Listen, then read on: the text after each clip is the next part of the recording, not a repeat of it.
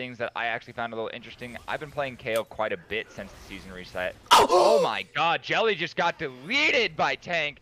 Absolutely blown up. And the ult is still just came up for Russian. So that was just Q and Braum Ult taking him from full health to 0 health like it was nothing. That was so well played by them to land literally everything that they needed to there to kill Jelly, and Jelly just I didn't expect it, and I'm casting the game and have the perfect vision. I think something big to point out